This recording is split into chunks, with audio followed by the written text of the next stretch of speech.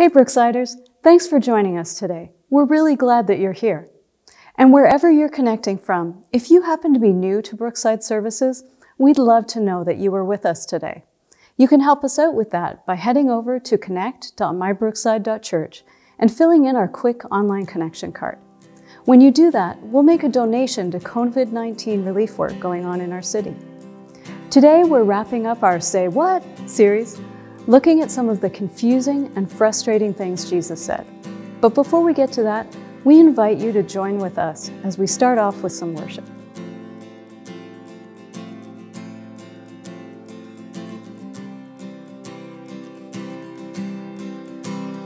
I was buried beneath my shame. Who could carry that kind of weight? It was my tomb till I met you. I was breathing but not alive. All my failures I tried to hide. It was my tomb till I met you. You called my name, and I ran out of that grave, out of the darkness into your glorious day. You called my name, and I ran out of that grave, out of the darkness into your glorious day. Now your mercy has saved my soul. Now your freedom is all that I know. The old made new. Jesus, when I met you, you called my name, and I ran out of that grave, out of the darkness into your glorious day. You called my name, and I ran out of that grave, out of the darkness into your glorious day. I needed rescue, my sin was heavy. Chains break at the weight of your glory. I needed shelter, I was an orphan. Now you call me a citizen of heaven.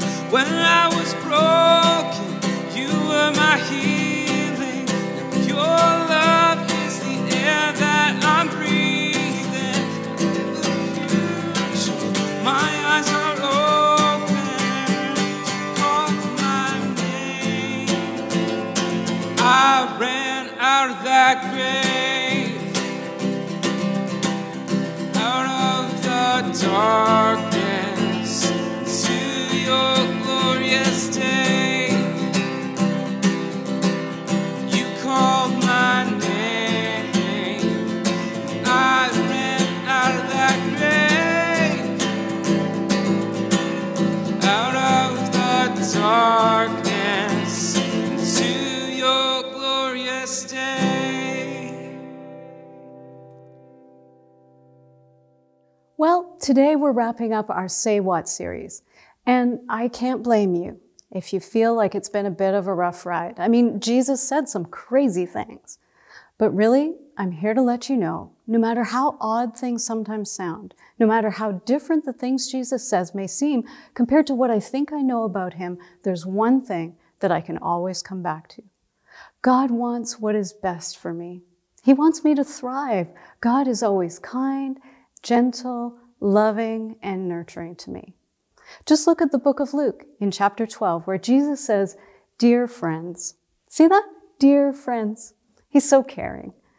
Dear friends, don't be afraid of those who want to kill your body. See, he wants to protect us. Dear friends, don't be afraid of those who want to kill your body. They cannot do any more to you after that. But I'll tell you whom to fear. Fear God, who has the power to kill you and then throw you into hell. Yes, he's the one to fear.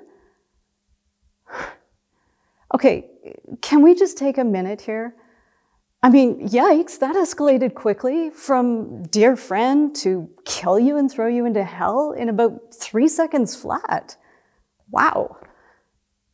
Wait, are you seriously ending the series with this? With I'll show you who to fear? Really? I'll tell you who to fear. Fear God, who has the power to kill you. To kill you. And that's not all. And then throw you into hell. Where's the cuddly God who lives on a cloud and makes us happy and is gentle and mercy and grace and never gets angry? That's the God that I want. Unbelievable. The series was just made for 2020, wasn't it? Hi, welcome to Brookside Online. My name's Greg. I'm the lead pastor here at Brookside. Thanks for tuning in. Thanks for joining with us today. I really hope that this will be a valuable time for you as you spend some time digging into the Word of God with me. We are in a series. It's called Say What? It's looking at some of the kind of crazy things that Jesus said, some of the things that Jesus spoke when he was teaching or when he was in ministry or just interacting with people that caused people around him to go, what in the world are you talking about? What's that supposed to mean? And today we're going to be wrapping up the series. We're wrapping up today by looking at one that is a toughie. It's challenging. Believe me, it's going to be a lot of fun. So let's jump into this. This is one of them that Jesus said. This is in Luke chapter 12. Luke records it for us. He says this, "I'll tell you who to fear." This is Jesus speaking. "Fear God. Fear God, who has the power to kill you and then throw you into hell." Yes, he is the one to fear. Like, wow, what's that? What's that all about? Like that sounds kind of like those old scare tactics from when we were kids, you know, be good or the boogeyman's going to get you, right? Like it sounds like advocating fear, advocating intimidation in a relationship or kind of using judgment as a threat to people, which all of that kind of seems to be in contradiction to this, our perception that God is a God of love and a God of grace and a God is warm and welcoming and you know, like the father figure, the mother figure who's just kind of come on in. It's all love. And this seems so contrary to that. So what's going on? That's what we want to find out today. So as I mentioned when we got started a couple of weeks back, some of these sayings are hard because they're just difficult to understand. Some of them, they're hard because they're just difficult to follow, difficult to accept. And this is one that I think is kind of a little bit of both of those things, but I think as we dig into it, I think we'll be able to kind of clear away some of the misconceptions or some of the assumptions that we may have. And as we go through, I think we'll discover that the statement that Jesus made, understanding its context, understanding what he meant to say, is actually something that breathes new life and freedom and the opposite of fear into our lives. How is that possible? Let's find out. I want you to join in with me as we do this. Let's look at this together. How do we make sense of this? That's kind of what we want to find out. And we're going to do it by answering a couple of questions together. Simply these. So here's what I'd like us to do. We're going to start off looking at what do we mean by fear? What's the meaning of the word? How should we understand it when he says fear God? What does that mean? Then we want to look at what we know about fear, how it works in our lives, how does it express itself, and what does it do? And finally, how could a kind of a healthy fear of God actually be a good thing? What's God kind of hoping to see accomplished in our lives because of it? All right, that's where we're going to go. So why don't we begin? First question: what do we mean by fear? What is fear? Fear has two basic meanings, and I'll just kind of lay them out for us and talk about them a little bit. Make sure we kind of are clear on them. The first meaning, this is Merriam-Webster. Google it online if you want to check it out. The basic meaning of fear is simply this: it's an unpleasant emotion. It's caused by anticipation or awareness of danger. Something's threatening you, something is potentially causing you harm, and there's this recoil, there's an apprehension, there's a fear. It's an unpleasant emotional response. The greater the unpredictability of the potential harm, the greater the likelihood it's going to happen, the greater the impact or the greater the degree of harm. All of these things have an influence on how much fear we experience. If it's a huge impact and it's almost certain to happen, we're going to be flipping out, running for the hills. If it's not so big, it affects us differently. So our response is often in measure to those kinds of things. When I was thinking about fear and kind of that knee-jerk sense of fear because of danger, one of the things that popped in my head, I have a fear of sharks. I remember when I first saw the movie Jaws when I was a kid. Never should have watched that movie. It scarred me for life. I was going to be an oceanographer. I was going to get into all that kind of cool stuff until I saw Jaws. Now, here's a picture of a shark right here. I'm not afraid of this pic. I can look at it, it's like, oh, look at those pointy teeth. Isn't that interesting? Because there's no threat, right? There's no threat to me right now. I'm standing here, it's a picture, it's no big deal. The threat level is low, so I don't have to worry about it. Now, if I was swimming in the water beside this guy, it'd be a different story. I remember seeing the picture, it's kind of a classic picture of some construction workers having lunch out on the girder. I think we've got that pic. Yeah. If I was one of these guys, I would be flipping out. Like just looking at this image of these guys sitting on a girder, having lunch, like it just sends shivers down my spine. It's like, get me out of here. That's one kind of fear. It's that kind of unpleasant emotional response caused by anticipation or awareness of danger. Now, there is a second definition, a second way that the term fear, the word fear, is used, especially in the scriptures, in the Bible, but it can be used in everyday life today, although not as much in this way. But it's the second one. If you look at Webster's dictionary, you'll find it there again, and it's simply this: it's a profound reverence. It's an awe. It's a sense of respect. It's a showing of respect for someone or something who is deserving of that respect. I'm going to use a bit of an odd example. Instead of people, I'm going to talk about railways. I'm going to talk about trains. When I was 13 years old, I was visiting at my uncle's farm. I actually stayed there for the summer when I was a kid, and I was coming back from Saskatchewan to Ottawa, and I was going by train. A lot of fun, great time on the train, except I had just one of those lean back chairs and I couldn't sleep, so wasn't the best in that regard. But you know what? Not afraid of trains at all. I don't have a train-ophobia of any sort. I'd have no fear of this train at all, unless of course I was standing on the train tracks, like right in front of it. then I would be petrified. Like I would be fearful. There would be an appropriate response to that. And it would be the appropriate response to have a sense of fear when you're here in front of the train instead of in the train or in one of the seats in the cars of the train instead. Choosing to not step on the train tracks in front of a train when it's coming is an expression of this idea of fear of the train.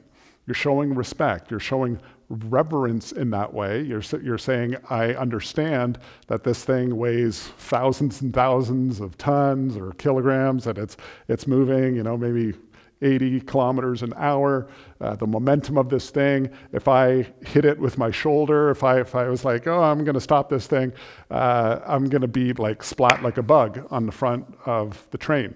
I'm not going to do it. So I show respect for the train. I don't step in front of it, I step on it. I get inside it and I enjoy the ride. That's a healthy fear of trains. When you have that healthy respect, then you actually don't sense fear. You're not cowering, oh, I'm terrified of this train, because you avoid the things that could cause those kinds of problems. And like I did when I was coming back from Saskatchewan, had a great time, and it kind of did all the work for me. It took me up the hills and down the other side, and I was able to sleep, and it carried on driving. Or couldn't sleep well, but you know what I mean. Like there's benefit that I was able to receive because I showed proper respect for the train. Fear can be that sense of reverence and respect. So those two ideas, those two definitions of fear, let's keep those in mind and go back to that verse 12 or verse 5 of Luke chapter 12, where Jesus, talking to his disciples, to those that were both his inner circle and those that were listening and were considering following him. They were interested in what he had to say, and they were wondering whether they should listen to him, but they were also a little bit nervous because there was this whole crowd of kind of the religious authorities and the big shots in the community that were calling out Jesus and telling anybody that listened to him or followed him that they were fools. They were crazy to follow and listen to this guy. And so there was this kind of tension going on in the experience, in the time when they were there. And Jesus tells them, I tell you whom to fear. Fear God, who has the power to kill you and then throw you into hell. Yes, he is the one to fear. See, when it comes to the fear of God, you'll find that both of these definitions are at play to some extent. There is this sense of potential danger here, just like with the train. You get in front of that train, you're in trouble. Like, don't try and stop the train with your shoulder. It doesn't end well. But the focus really of this passage and this statement is far more on the benefit, the wisdom of respecting God for who he is, recognizing him for who he is, and treating him in that way. That's something that we are being invited by Jesus to do here in this situation. So that's kind of what we want to kind of focus in on here. One of the things that I think is important for us to understand when we consider Jesus' words here is that statement that's like, we are responsible before God. God will bring judgment. God, just like the train is going to carry down the tracks, God has a plan. God is going to one day bring judgment upon every single one of us, whether we like it or not, whether we believe it or not.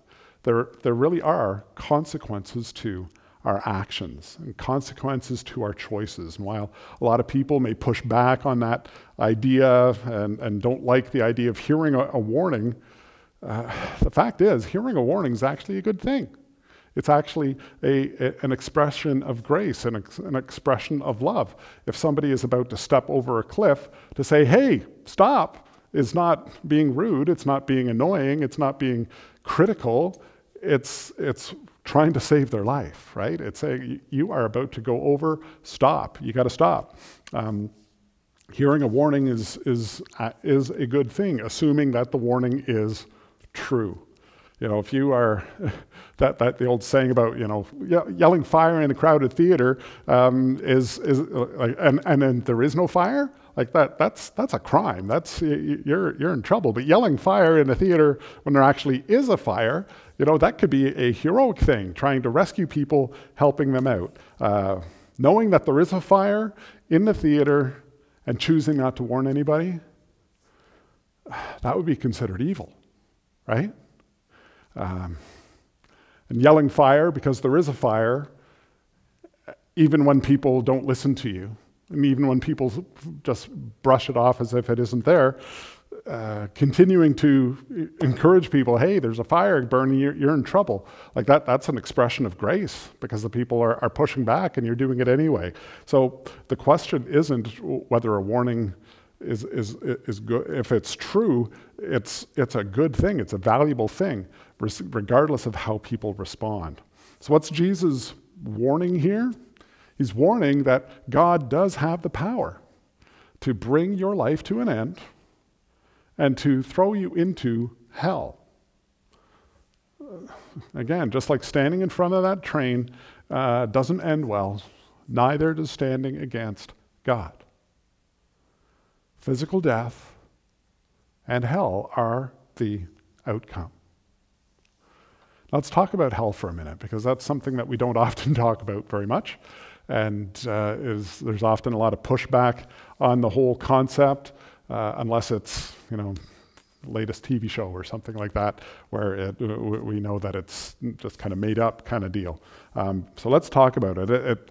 Hell today is often, even in Christian circles where where people kind of recognize that yes, there actually is a hell. It's often our ideas of it, our concepts of it are shaded by like Dante's Inferno and all these other things. And for younger generations, it's Lucifer and stuff like that. Like there's all kinds of things that kind of shade our assumptions of what it means. The word hell, in case you're wondering, has a very long history to it.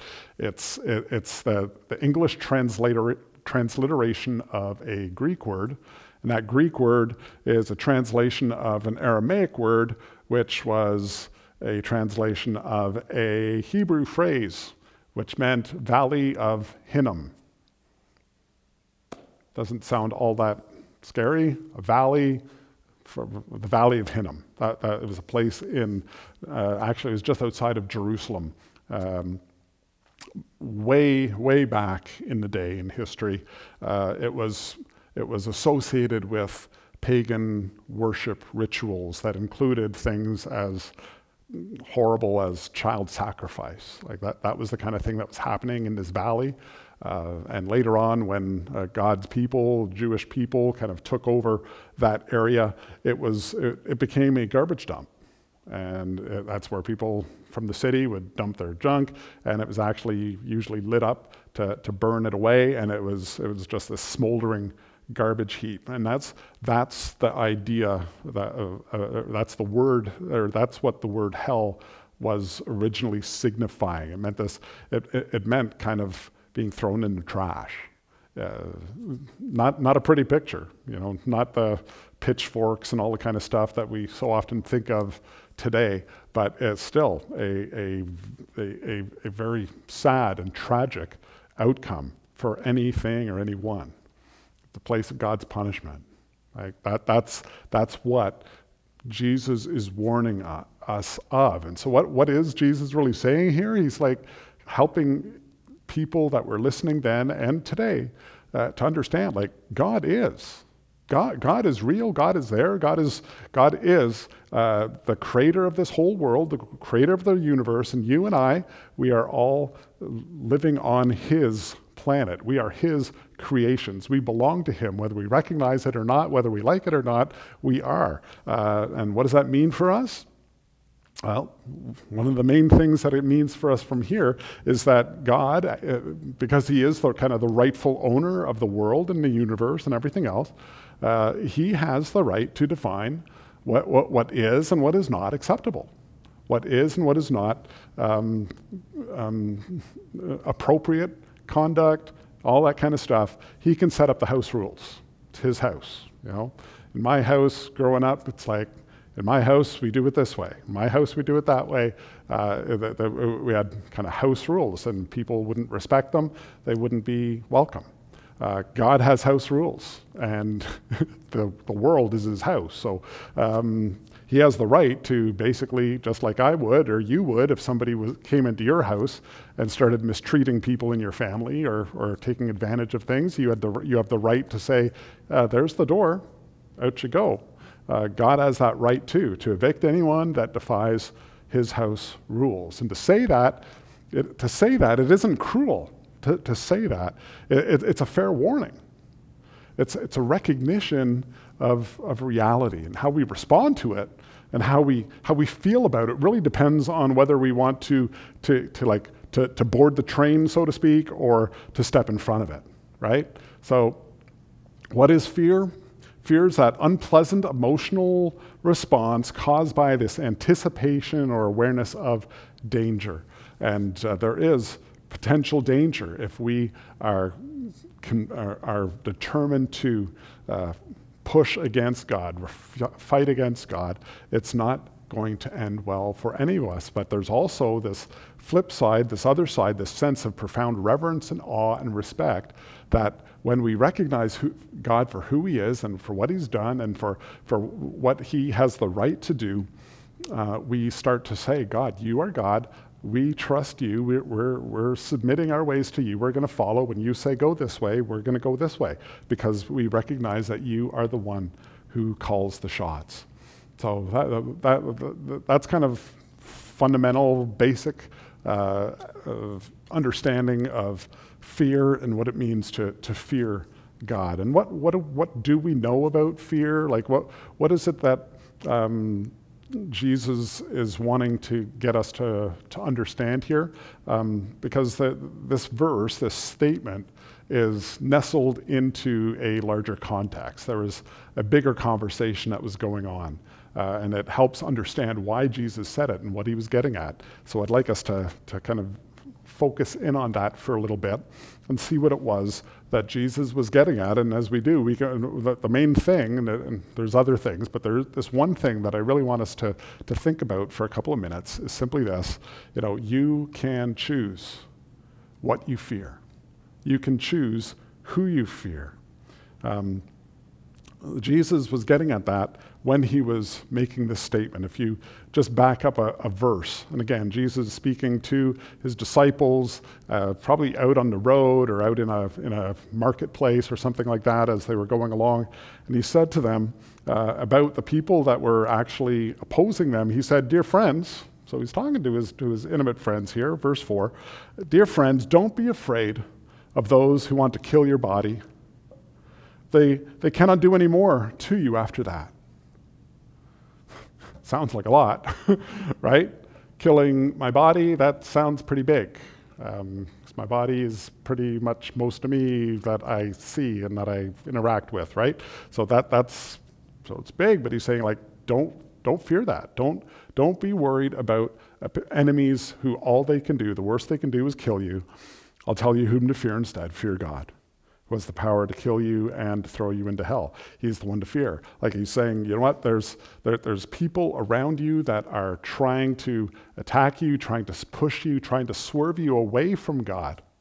And they, in this case, they were using threats of violence and attack and everything else. For us today, we don't often have threats of violence and attack, although it's happening in a lot of places around the world today. In our culture, it's more often threats of ostracism, threats of ridicule, threats of being left out, all kinds of things for following Jesus, for believing what the Bible teaches us. And Jesus here is saying, as like those things are nothing compared to God and God's power. Don't listen to their threats. Don't follow their advice. Listen to God's. Follow his advice. He's the one, again, like, don't be worried about a bicycle coming and bumping up against a train. The train's going to win the day. Like, we can trust him. We can listen to God, fear God, respect God, revere him, trust him instead. That's what Paul is doing here. I remember hearing the story of a guy by the name of Joseph, who was actually, this was in communist Europe, Eastern Europe, a number of years ago, and he was seeking to follow Jesus and teach people. He was a pastor, and he was constantly being arrested and tortured and mistreated and all kinds of things. And he tells a story about one day where after some pretty horrible treatment, the tormentor, I think he was a prison guard captain or whatever, he finally said to Joseph, he said, "Look, don't you understand? I have the power to kill you." And Joseph responded to him. He said, "Sir, your greatest weapon is killing. My greatest weapon is dying. If you kill me and I die for what I believe and for what I teach, the message that I have sent out will go out 100 times stronger, because people will know I sealed this with my blood." And the guy ended up releasing him. He didn't know how to even respond to that. But Joseph understood that to have a fear of God, to revere him, to trust him, means that we can stand up and have confidence in the face of the attack of somebody else. We don't have to be afraid of them. And most people, they end up choosing we actually all do, in one way or the other. We're choosing who we're going to fear, what we're going to fear, what we're going to listen to, and what we're not going to listen to. In Acts chapter 24, in Luke, we're kind of recording the history of the beginning of the church, the launch of the early church. He has the Apostle Paul in Acts 24. He's been captured, he's in prison, he's standing before the governor, who is a Roman leader. He has the authority and the power to either bring execution upon Paul or give him his freedom, all this kind of stuff. And Paul is sharing his story. He's giving his defense before before the governor, and it says to him, as he reasoned to them, and he talked to them about righteousness and self-control and the coming day of judgment, Felix, who was the governor, said he became frightened. He became frightened by what Paul was saying, and he said, "Go away. Go away for now." He replied, "When it's more convenient, I'll call for you again." He had all this power, all this authority. He had other people that were afraid of him, but when it came right down to it, he was terrified of the potential that God was there. And he had this choice: either I'm going to bow my knee, I'm going to recognize God for who he is, or I'm going to walk away. And Paul, or Jesus, actually, in this passage that we're looking at in Luke chapter 12, he's like, don't listen to them. Don't go that way. You have the choice. You can choose who you're going to fear. You can fear people who have, crazy, they do things, you're uncontrollable, who knows what they may do next. Or you can fear God, who is righteous and holy and loving and caring and in control of all things. Like, you can trust him instead, and then you don't have to fear other things. And that brings us just to the last question, which was simply this: what does a healthy fear of God accomplish? Like, what does it do in our lives? And this is kind of crazy when you think about it, because it's almost complete reversal of what we expect. You know, when you hear, oh, we're supposed to fear God, it's like, great, there's somebody else, something else that I need to fear on top of all my other phobias and stuff, right?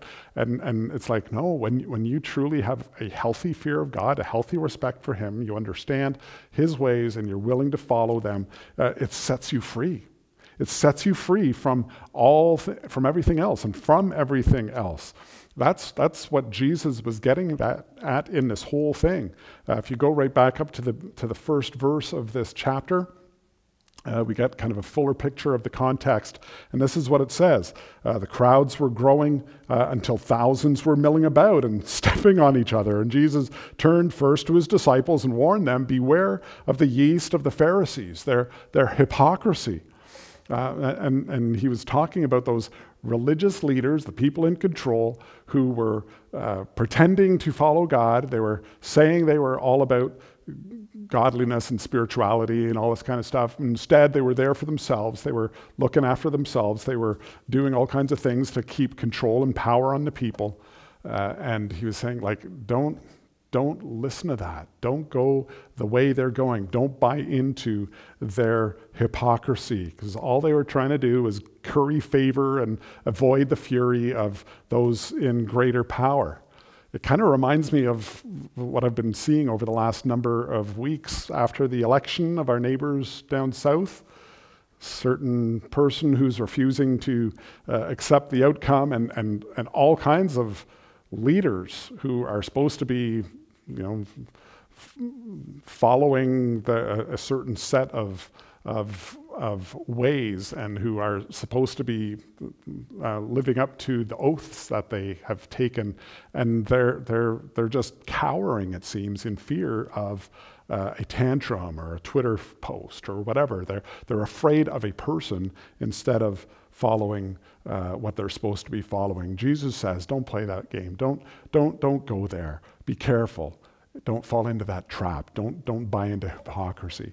Instead, he goes, a time is coming when everything that's covered up will be revealed, and all that is secret will be made known to everybody. Whatever you've said in the dark will be heard in the light, and what you've whispered behind closed doors will be shouted from the housetops for all to hear. And for those who are faithfully following Jesus, that's kind of a cool thought. It's like, wow, all those things that I've done for you, Lord, that nobody else seemed to even know about, that's going to be noticed. People are going to be aware of that. And for people that are hiding behind closed doors and doing things that are contrary to the will of God and the ways of God, that's all going to be exposed too. It's all going to be right out there. Boom, there it is. That's what Jesus was kind of leading into his statement about fearing God from. It's like, don't live for that kind of thing. Don't try to impress people. Don't live in fear of what you can or cannot get from other people. Just follow the Lord. Trust him. Keep his ways. And he ends it after saying, you know, that God is the one you need to fear. He goes on to say this, verse 6. He says, what's the price of 5 sparrows? A couple of copper coins? Yet God does not forget a single one of them. The very hairs on your head are all numbered, so don't be afraid. You're more valuable to God than a whole flock of sparrows. So it's like, I'll show you whom to fear, and when you do, you don't have to be afraid anymore. You don't have to live in fear. You don't have to live filled with anxiety and worry and all that kind of stuff because of the impact that a healthy fear of God will bring. And usually it's often one or the other. I'm trusting God, I'm respecting God, I'm fearing God, or I'm trusting in something else and worried about something else and fearing something else. It's this trade-off that we have, and Jesus is saying, here's the way to live. Here's the way to find hope and peace. You know, we're told in the Bible actually over and over that fearing God is a good thing. It's a healthy thing. And in Proverbs chapter 1, verse 7, we're told the fear of the Lord is the beginning of wisdom. It's what helps orient us around truth and the right way of living and everything else. Fearing God, respecting God for who he is, treating him as he deserves. It's the way that leads to a healthy life. It's a way that leads to experiencing a life free of fear of other things. I've seen that in my own life. If you've been following Jesus for any period of time, you probably have too. So many people today, their biggest fear is fear of death.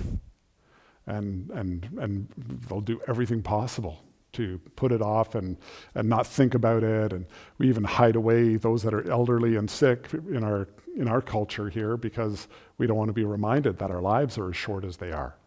I'm not worried. There's no fear. Maybe of the mode, of the way it happens. There's some ways that I prefer, but we can have hope and confidence and peace and joy in our lives today as we trust Jesus. So,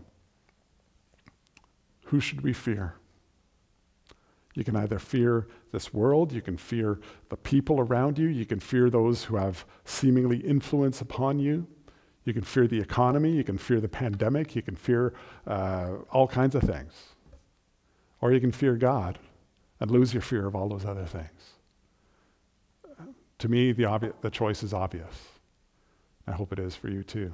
Let's pray. Father, thank you for your faithfulness and for your grace and for giving us these reminders, these warnings, these encouragements, these nudges in the right direction, helping steer us in a way that leads to life and to hope and to peace and fulfillment and an absence of anxiety and worry and all these other things. God, help us to hear your voice and follow you and experience the blessing and the freedom that comes when we fear you in the way that you deserve. Pray these things in Jesus' name. Amen.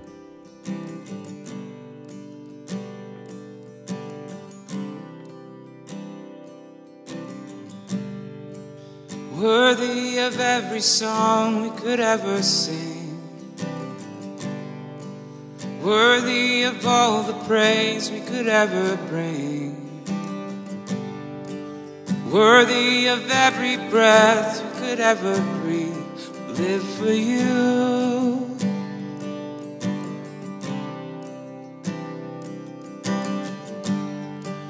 Jesus, the name above every other name. Jesus, the only one who could ever save. Worthy of every breath we could ever breathe. Live for you. Live for you. And holy, there is no one like you. There is none beside you. Open up my eyes in wonder and show me who you are and fill me with your heart and lead me in your love to those around me. Worthy of every song we could ever sing, worthy of all the praise we could ever bring, worthy of every breath we could ever breathe. We live for you.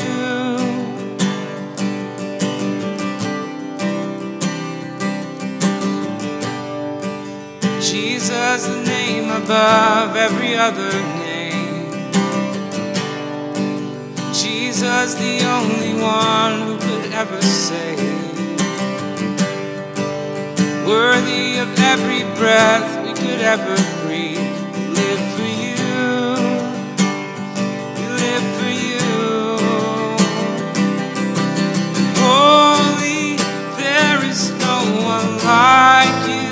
There is none beside you. Open up my eyes in wonder and show me who you are and fill me with your heart and lead me in your love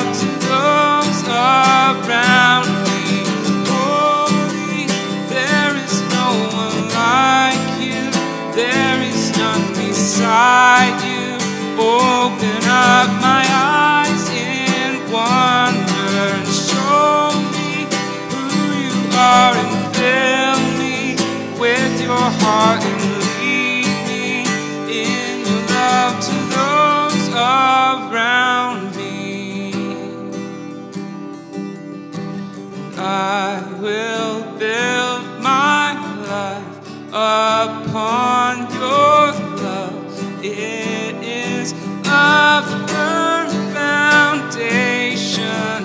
I will put my trust in you alone, and I will not be shaken. I will build my life upon your love. It is a firm foundation. I will put my trust in you alone, and I will not be shaken. Holy, there is no one like you. There is none beside you. Open up my eyes in wonder and show me who you are, and fill me with your heart and lead me in your love to those around me. And I will build my life upon your love. It is a firm foundation. I will put my trust in you alone, and I will not be shaken.